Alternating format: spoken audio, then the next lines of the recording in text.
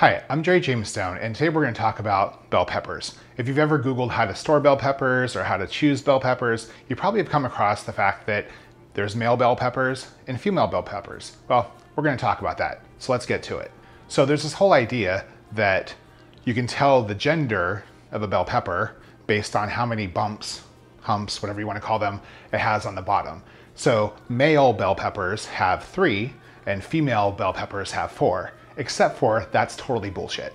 Like, actually, you cannot tell the gender of a bell pepper because the bell pepper is just a fruit. It's a fruit of a plant, and fruits don't have genders. Now the plants do, the species do. So bell pepper plants actually have both. So they come from the nightshade family, like tomatoes and other vegetables.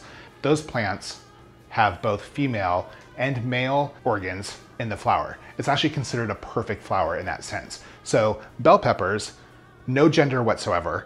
The flower that produces the bell pepper has both. It has all genders, if you will. So the whole idea is, or the myth is, that the male bell peppers have 3 bumps, fewer seeds, don't taste as great. The female bell peppers have 4 bumps, more seeds, and are a lot sweeter.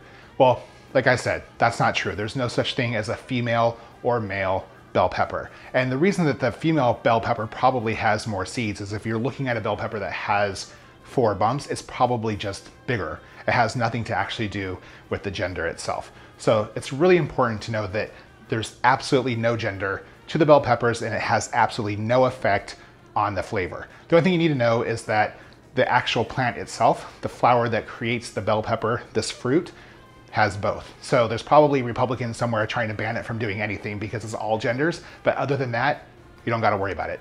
I'll see you guys next time.